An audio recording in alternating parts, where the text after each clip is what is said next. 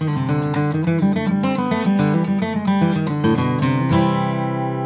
winter around the corner, the holidays coming up, and maybe the need to escape reality for a little bit, come with me as I share with you my 10 favorite guitar-centric feature films.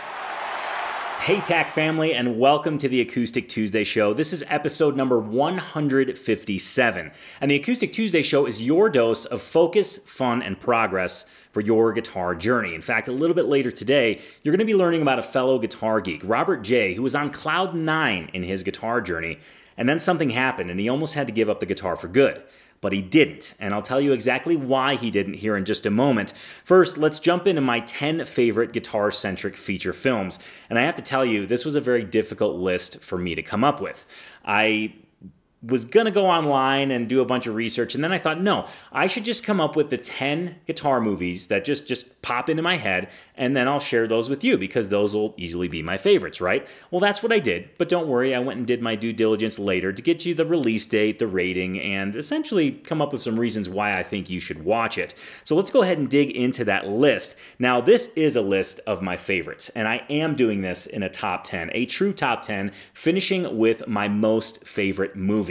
In fact, it is an acoustic guitar-centric movie that is hilarious, and I just have to say I could watch it every day for the rest of my life, and I'd still laugh in all the same spots, and probably some new ones as well. But let's start off with number 10. And coming in at number 10 is Walk the Line. Yes, the Johnny Cash story. This movie was released in 2005. It's rated PG-13, so not necessarily for the kiddos, but if they walk through the room while you're watching it, it'd probably be just okay. One song that would sum you up. That's the kind of song that truly saves people. Hello, I'm Johnny Cash. Now, I chose this movie because I think it's the best of both worlds. You get the story of Johnny Cash, you get some great acting, plus the acoustic guitar is really the star of the show. Well, I guess Johnny Cash is, but, you know, given Johnny Cash was mainly an acoustic player, the acoustic guitar does take center stage. And you get to learn some awesome factoids, and also just kind of the struggles that go along with being, well, a musician and one of that type of fame. The next movie on my list, coming in at number 9, is a little bit of a spoof off of Walk the Line. It's called Dewey Cox Walk Hard. And this is, this has John C. Reilly in it. It was released in 2000. Let me make sure I have my date right here. It was released in 2007. It is rated R, so this one is not for the kiddos. It's definitely in the comedy category. I've done a bad thing. And what I love about this particular movie is that, yes, it's funny, and it has a lot of very cliche music type situations in it, but you get this really kind of funny walk through music history in a comedy setting, and it's pretty fun. Ironically, it's mildly educational as well, but I think the laughs totally win out on this movie, and that's certainly why it's on my list. The next movie, coming in at the number 8 position, is none other than Crossroads. Yes, it stars the Karate Kid, Ralph Macchio, and it kind of is a retelling of the whole Robert Johnson story of him selling his soul at the crossroads just for guitar skills. And I think the pinnacle scene of this movie is Ralph Macchio battling Steve Vai. Ralph Macchio obviously playing this young and budding blues guitarist, and Steve Vai playing the devil, and they go into an actual guitar duel. Yes, indeed, a guitar duel.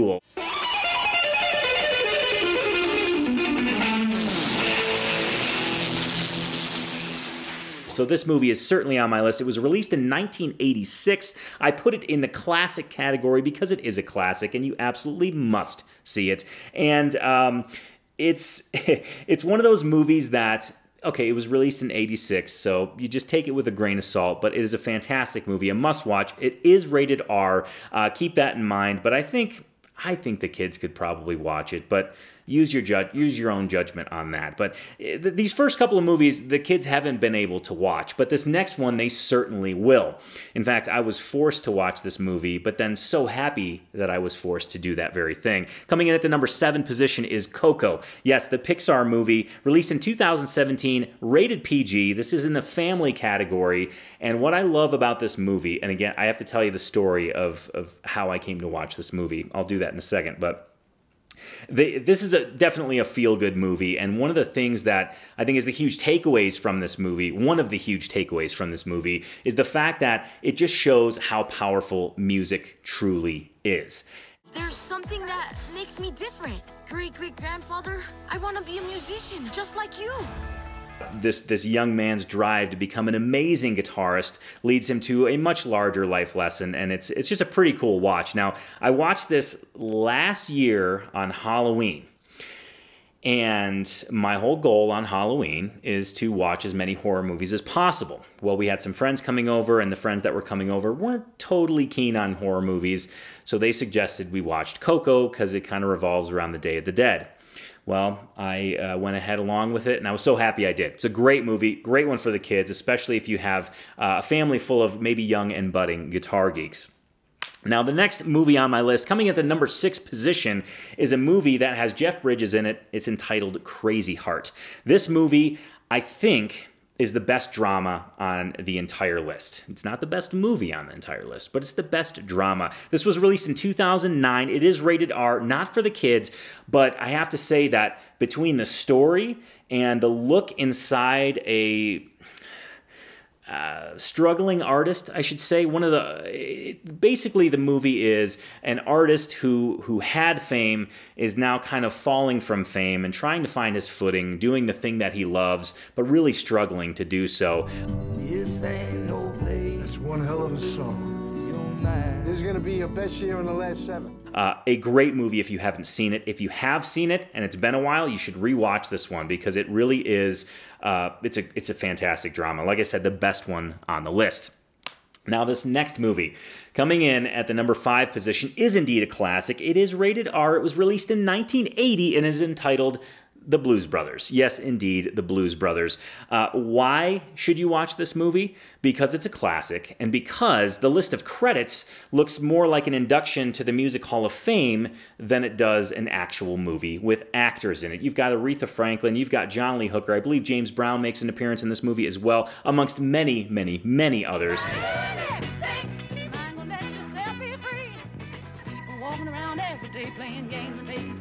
Each scene is incredible. I mean, also I should mention in the non-musical sense, but also in the musical sense, Dan Aykroyd and John Belushi. A comedy dynamic duo that this movie really touches my heart because it takes place in Chicago. A lot of references and a lot of familiar settings as well. Now, before I get on to the final 4 movies, I want to know what your favorite guitar-centric feature film is. So in the comments below, please let me know what the movie is and why you chose it. Now, moving right along here, let's go to the number 4 position. And this is a movie that you probably have seen already, and you probably will watch again because it is that good. Yes, coming in at number 4 is This Is Spinal Tap. Released in 1984, rated R. It's in the classic category, but it could very well fall in the comedy category as well. This movie, you need to watch it simply because this movie goes to 11. There's no other reason to watch this movie. Actually, there's a ton of reasons to watch this movie. It is such a sarcastic look at the music industry as a whole, and it contains so many cliches and so many things that I think many maybe upper-level bands take very seriously, but it's set in a very comedic way in this movie. From the place where eardrums go to die come the living legends of rock and roll lunacy. This movie is funny time and time again. It is truly timeless and a fantastic movie. One that, like I said, it needs to be on your list if it hasn't been on your list before, if you have not seen it yet. Maybe not so keen for the kids on that one, but again, if they walk through the room, I think it would probably be okay. There's a couple of scenes and a couple references in there that wouldn't be okay, just for those of you with a Guitar Geek family. We're on to the top 3, and this next one was one I saw recently, and I thought, again, it kind of fits in that music cliche thing, but also is kind of like a mythical journey. with Jack Black and Kyle Gass. Yes, coming in at number 3 is Tenacious D in The Pick of Destiny. This movie was released in 2006. It is rated R. It's in the category of comedy, and I put in the reason for watching this, and I have to read this directly off my computer. Music mythology at its comedic best. It's like Odysseus went on a quest, but it was for a pick because he was a guitar geek. Now, this is definitely not one for the kids because it's definitely in the, I can say, the kind of stoner comedy realm. The greatest band on earth.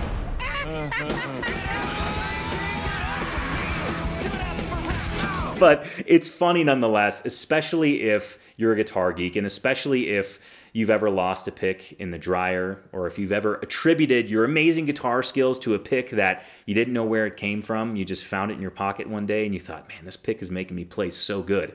It kind of combines the Robert Johnson story a little bit with just overall music lore. It's a fantastic flick, a must watch. Now, the next movie on my list also stars Jack Black. Coming in at the number 2 position is School of Rock, a family affair. Now, this is rated PG-13, but I'm pretty sure all the kids could watch it and be okay. I think they'd miss some of the more adult references. This is in the family category. This was released in 2003, and I think I've watched it every Christmas since it was released. Between the fact that Jack Black is hilarious, and between the fact that he's spreading his love of music to kids in this school that he's actually not supposed to be teaching at. But I think the underlying story is I believe it's his brother, I think, who's kind of grown up and assuming the grown-up role. He's got married, he's got a job, and Jack Black's character continues to get him to try and tap into his former love of music. And his brother continually responds by saying, I'm past that. I'm much more happy now with my life the way it is. But he's missing music, and it kind of comes to a culmination at the end, and I think it's so cool, and it's kind of a metaphor for, well, a lot of our journeys. Sometimes we let music take a back seat when it should be riding shotgun with us all along. I think it's time we started our new class project. Rock band. Can we tell our parents? No! Now, to the number 1 position. This movie that comes in at number 1 is hilarious. This movie that comes in at number 1 is in the classic comedy category. This movie that comes in at number 1 was released in 2003. It is rated PG-13, and it is, the title is A Mighty Wind, and it's absolutely hilarious. And the reason it's my number 1 is because it revolves around folk music. And folk music is ripe for the pickings. No pun intended, but maybe pun intended as well. Folk music is ripe for the pickings because I feel like the artists or the iconic artists within the folk scene generally have a tendency or have had a tendency to take themselves very seriously, which makes the jokes in this movie keep coming, and they hit hard. Essentially, the movie revolves around them doing this kind of concert to tribute one of the great folk record label owners of the time, and it's kind of all of these folk bands, various ones, have been trying to do various concerts and things, and they're trying to get the band back together, and they've all had pretty crazy life changes. So very interesting movie, very funny, and it also has some kind of historical significance. I think there's some loose references that you'll find appealing as well. Those are lights hanging up there? Yes, those are lights. Could they fall? And that's a ceiling above us. Excuse me, I must be full. It's like that wire. I see a wire. I see it. Oh! Now, as I mentioned before, please, in the comments below, let me know your favorite guitar-centric feature film. I'd love to have a great list for all of us guitar geeks to watch once you're through watching this episode of Acoustic Tuesday. Now, if you want a quick little recap of my list, here it is. Number 10, Walk the Line. Number 9, Dewey Cox, Walk Hard. Number 8, Crossroads. Number 7, Coco. Number 6, Crazy Heart. Number 5, Blues Brothers. 4, Spinal Tap. This is Spinal Tap. That's actually the proper name. Number 3, Tenacious D in the Pick of Destiny.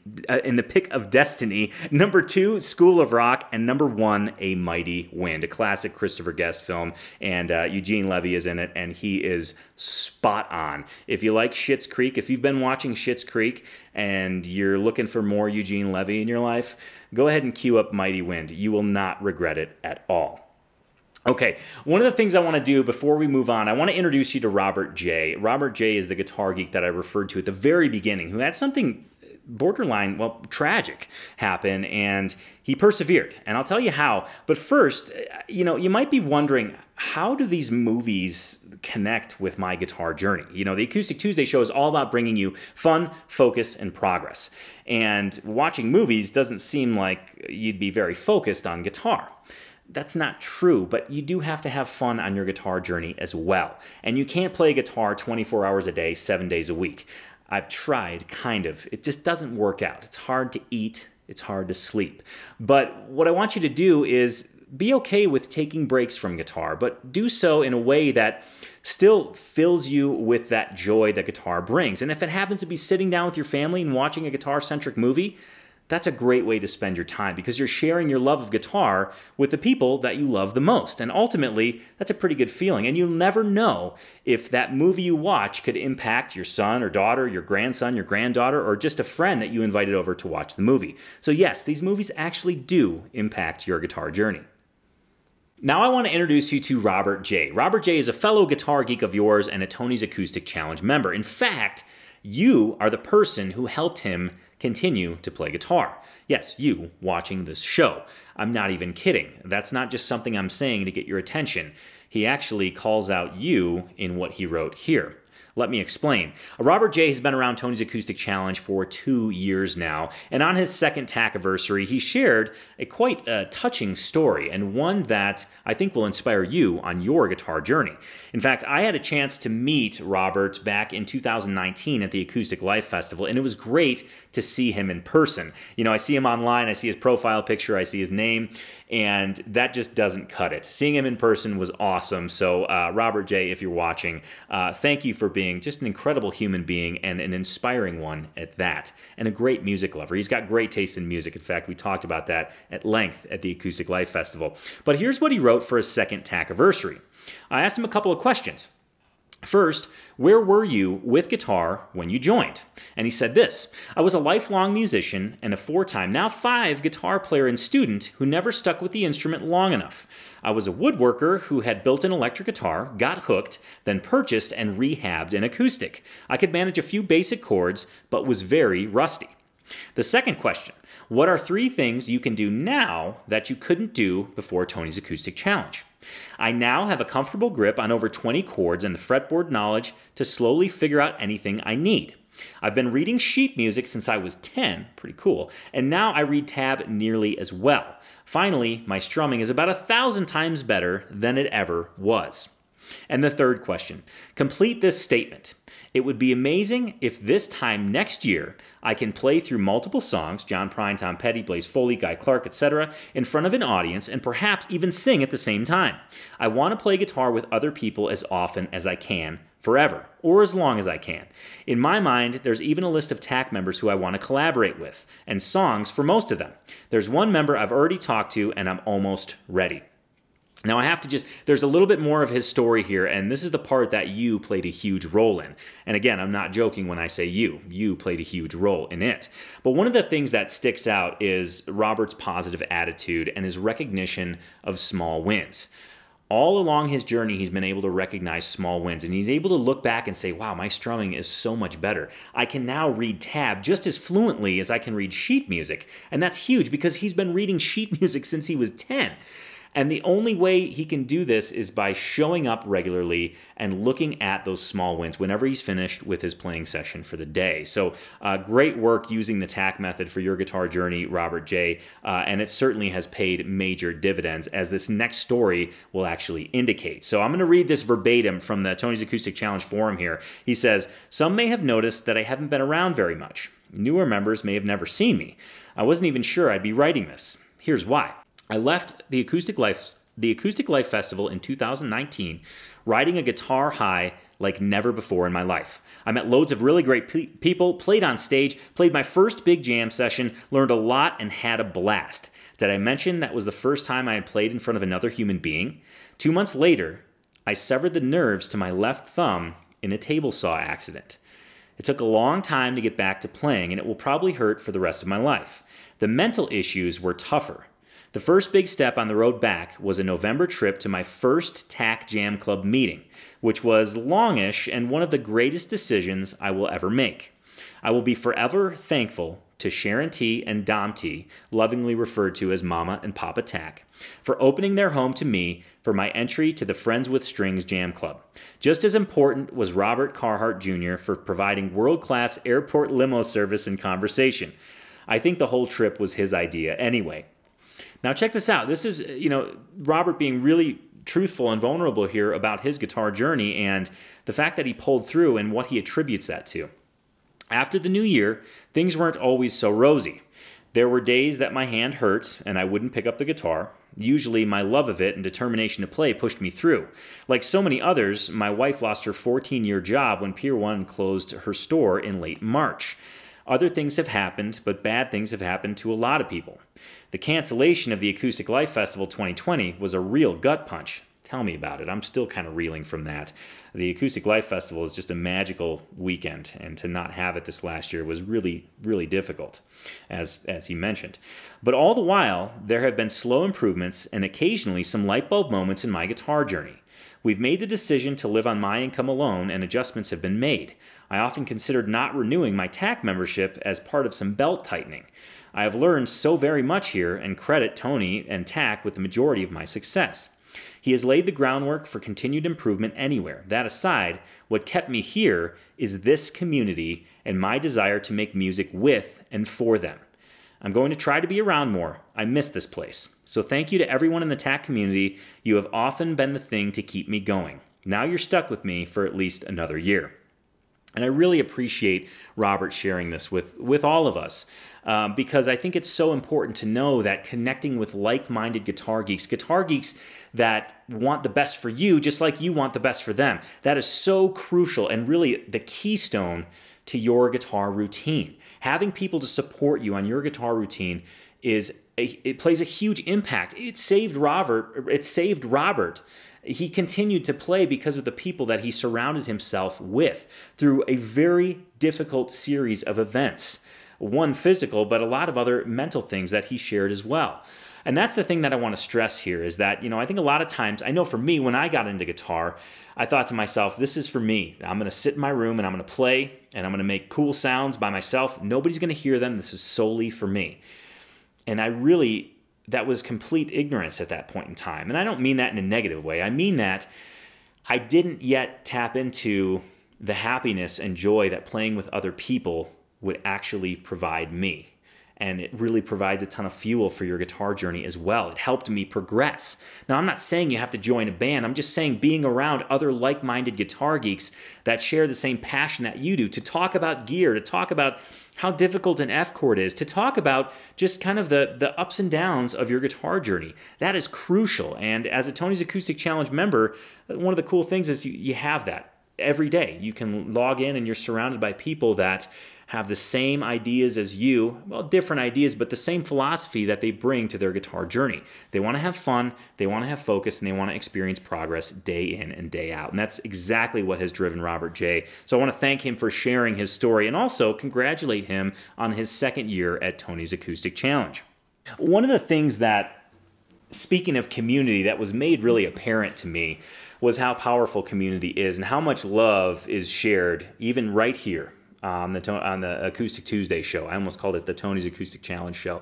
On the Acoustic Tuesday show, this last couple of months, I had been at home waiting for Emerson to arrive. Emerson is my son, and I was here helping out Whitney. We were prepping the house and just kind of laying low and enjoying this last little moment of together time between her and I until Emerson arrived. Well, Emerson was born on September 15th, and shortly thereafter, I got this email from Summer, who's on the Tony's Acoustic Challenge team. And she said, hey, there's a couple of people that wanted to congratulate you. And she was lying to me. It was way more than a couple. It was well over 100 people took the time out to send me a video message saying congratulations on Emerson's arrival. Like I said, he was born September 15th. He's doing great. Whitney's doing awesome. He's growing like a weed. I couldn't be happier to share this with all of you, and to just say thank you is almost, it seems like not enough. Really, from the bottom of my heart, sincere thanks to everyone in this community for all the well wishes, the congratulations. It's really humbling to see hundreds of messages of congratulations from your fellow guitar geeks. So truly, thank you sincerely. I thank you, Whitney thanks you, Emerson thanks you, and it's been so cool to kind of have the family all together.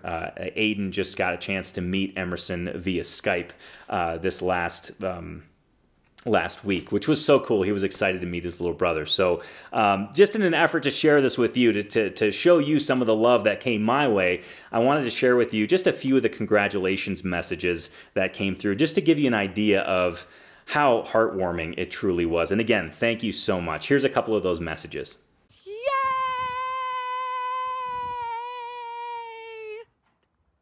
Congratulations. I'm dizzy. Congratulations on y'all's beautiful new baby boy.